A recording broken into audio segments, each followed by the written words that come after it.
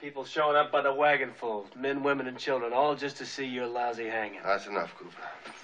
See your circus, a 6-man hanging. I said that's enough. Hey, you stink of whiskey, son. Just go back to your room. Lie down. Sleep it up. You're lynching those boys. Why? Because of you, Cooper. Because of that beautiful, that magnificent journey you took to bring 3 killers to justice. Because if the law didn't hang them, the next posse it goes out and say, hang them and hang them high. There's no justice in Fort Grant.